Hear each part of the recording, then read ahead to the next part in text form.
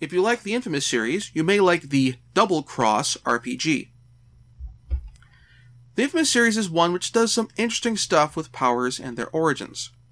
Rather than having powers fall into the typical superhero styles of brick, flyer, speedster, blaster, and so on, the powers are linked to different sources like damage, like elements or sources of energy such as electricity, or concepts such as visual images or projection from television screen, or that sort of thing.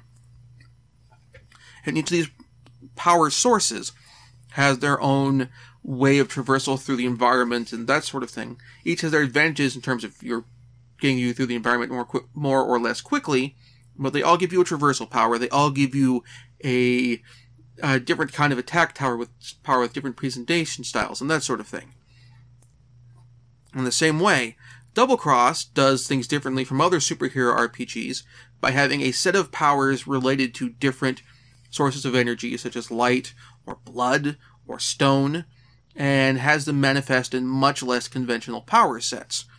So, for example, a character who draws their power from the earth may certainly have powers that make them more durable to damage, much as characters like, for example, well, the Thing, who was basically a walking pile of stone. But there are other powers unrelated to that go beyond what you would see Ben Grimm or other sort of brick-type characters, or characters with that power set, would use in a traditional combat situation. Part of what also makes me pick this game is that Double Cross is able to handle some of the more interesting narrative concepts, not so much interesting narrative concepts, but includes narrative concepts that carry over from the various Infamous games, even if they don't follow Cole, in a mechanical way that lets you replicate those. For example, in the Infamous games, each of the protagonists has a basically mundane human character who kind of helps keep them grounded in some form or another.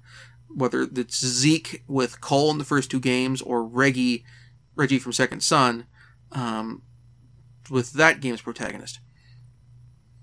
In Double Cross, the game mechanic for these has these characters called Loises, in honor of reporter Lois Lane, and they serve as mechanical purposes, helping to keep you grounded, to help you hold on to a certain degree your humanity, because these powers come from a very extra human source.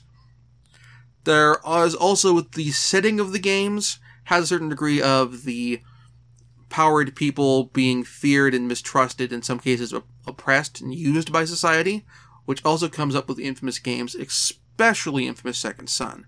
So it's not too hard to kind of make some adjustments to the setting to make things mesh if you want to use the world of the Infamous games.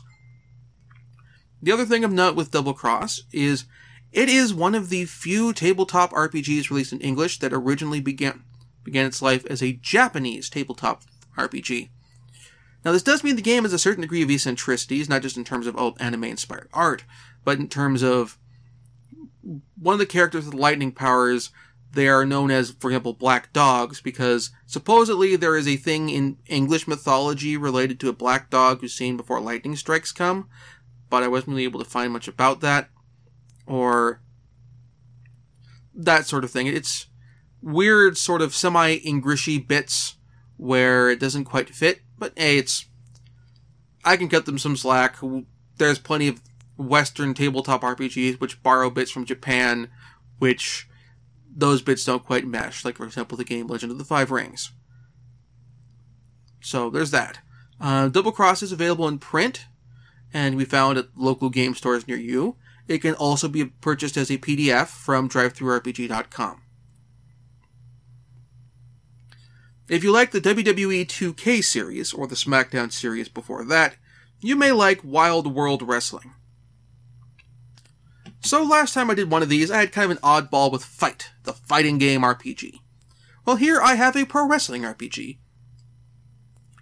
In short, Wild World Wrestling basically lets you kind of run your promotion mode from SmackDown from the SmackDown games and the 2K games. It's sort of a collaborative RPG campaign. You create your belts, you create your wrestlers. Each player controls a selection of wrestlers.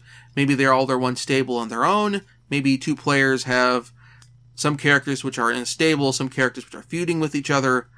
or a tag team, and that sort of thing. And you run a wrestling promotion. Maybe your characters are the entire promotion. Maybe there are a few other additional wrestlers who are run by the GM as well. And together, the players basically put together cards for shows, build up feuds by having the wrestlers cut promos, by coming up with backstage vignettes in between the characters. And then the players run the matches, with one player each controlling one of the wrestlers. And the players who don't have wrestlers in the match can serve as commentators, as managers, or as background participants in the match, including the crowd. This is actually a game where, honestly, you don't need a GM to play it. You could just have all the players just roll up a bunch of wrestlers, and then just book the matches and run them on your own. Maybe some players have wrestlers that are their preferred wrestlers, and they're the ones who they run all the time because they have a particular character concept. Maybe some wrestlers are bounced in between players. There's really a lot of selection here, opportunity here for collaborative storytelling, while still using a game system that's kind of inspired by the D20 system because it's an outgrowth of the old WWE Know Your Role RPG, but it's got enough shifts to it where it works really well on its own. The publisher of the game has also put together a whole bunch of inexpensive PDFs based off of various pay-per-views by major promotions, with Fire Pro Wrestling level serial numbers filed off versions of major wrestlers. So if you do want to basically have your game be in the WWE or Impact Wrestling or what have you, it's really not too hard to get these PDFs, which run like a buck or two each.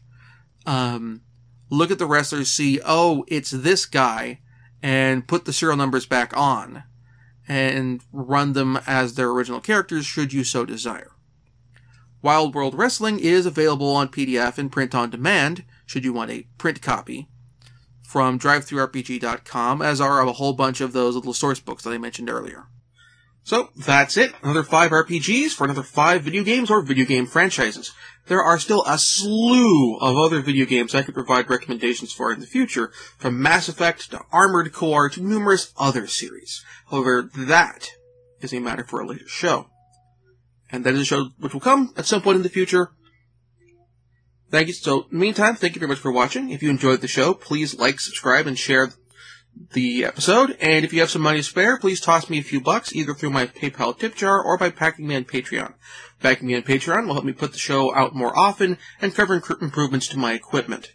Additionally, one of the layers of support, or levels of support for my Patreon, is the ability to request an episode. So if you want me to put another one of these episodes out sooner, go ahead and toss me some money at that support level, and you may get one of these episodes earlier than 2 years. So, thank you very much for watching. I'll see you next time.